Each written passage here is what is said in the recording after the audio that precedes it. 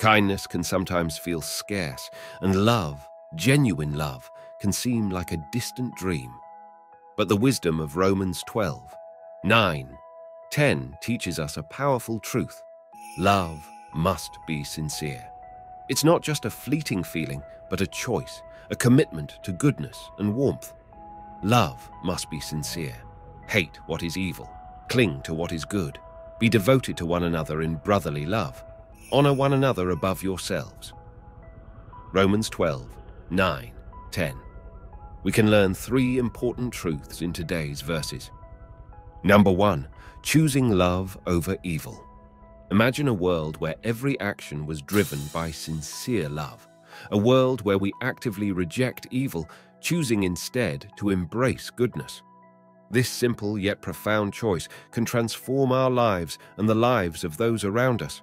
By hating what is evil, we make room for compassion, empathy, and understanding.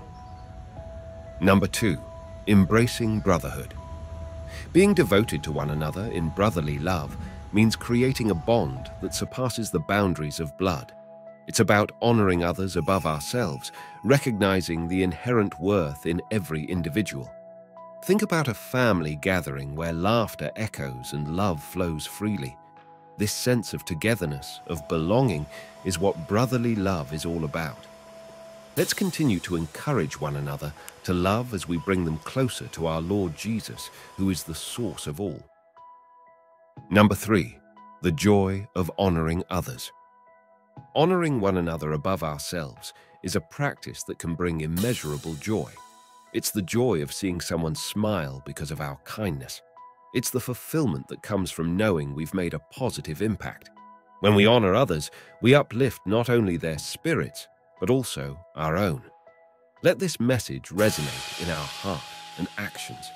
Embrace sincere love, reject evil, and honor others. In these profound gestures, you'll discover a path to lasting happiness and fulfillment. Let us pray.